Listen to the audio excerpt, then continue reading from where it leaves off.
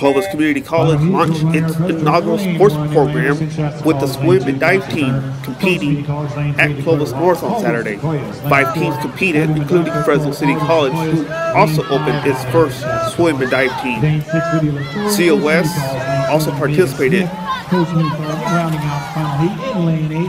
To actually see it come to fruition. We've been working on it for 2014. We started talking about it. The president here was so committed to having the sports program and the facilities, because that's where we're weak right now. We don't have any facilities at the campus. This one right across the street made it a natural fit to offer swimming and diving.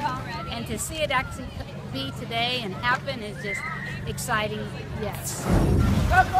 In all, Clovis Community College athletic director Susie Yates was pleased of Saturday's turnout and delighted to see her first swim and dive team compete. School president Deborah Ikeda was also in attendance to see the swim and dive team. Yates is looking forward to this fall already, with men's and women's soccer set to kick off.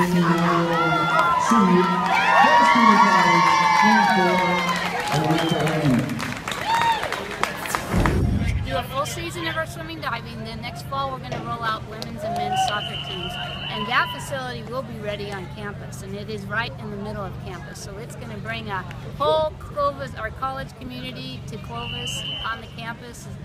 That's another exciting and another first.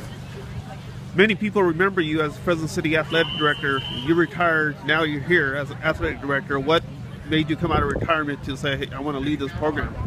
You know, it was, I did retire, and I was happy to retire. It was the right time.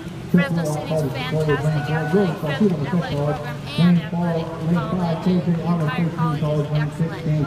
I was asked to help with them to put this program together at one point, so I was helping intermittently, and then they said, would you be the athletic director? I'd never in my career put a program together from ground up.